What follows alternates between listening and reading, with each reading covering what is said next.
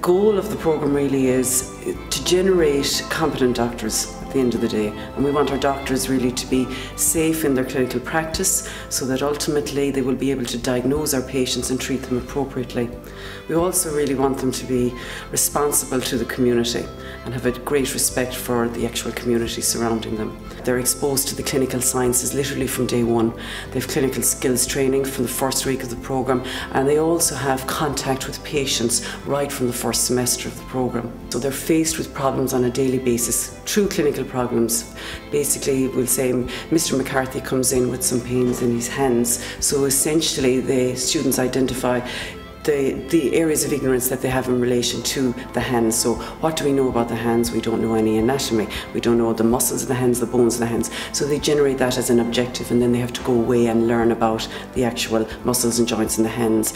So other objectives might be, well, we know nothing about the actual joint diseases of the hands, so we'll go away and learn about that. So they learn the basic sciences and the management of joint diseases, the pharmacology of the drugs, etc. They learn that in context of an actual clinical scenario or a clinical patient. This programme is delivered through the process of what we call problem-based learning. So the students work in small groups. They learn the knowledge or the knowledge content of the programme in small groups, and they actually generate their learning outcomes or learning objectives within the group, and they actually learn from each other in relation to the topics or the outcomes that they've generated. And then they have formal structured skills teaching, clinical and communication skills teaching, where they learn to actually communicate with patients.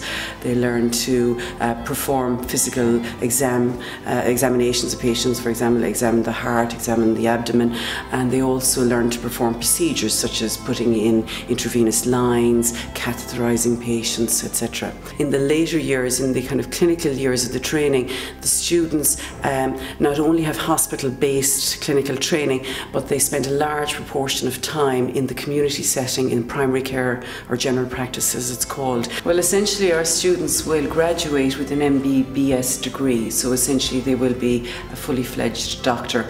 Once they've qualified as a doctor, they are awarded temporary registration with the Medical Council, and they work for a year as, we'll say, an apprentice again, under the supervision of a consultant in the hospital setting or a GP in the GP setting. Then they have the opportunity of coming back and doing a PhD degree again, or alternatively a doctorate in medicine, an MD degree, which is kind of one of the higher degrees in medicine. A lot of the programme is based on self-directed learning, so the students generate outcomes through the problem-based learning process, and they are then expected to go away and learn the knowledge in relation to those outcomes, and then come back and feed back that information to their peers within the small group setting. So a lot of self-direction, motivation, really a thirst for learning actually is one way of expressing it. And being honest, if you want to be spoon-fed, this is not the programme for you.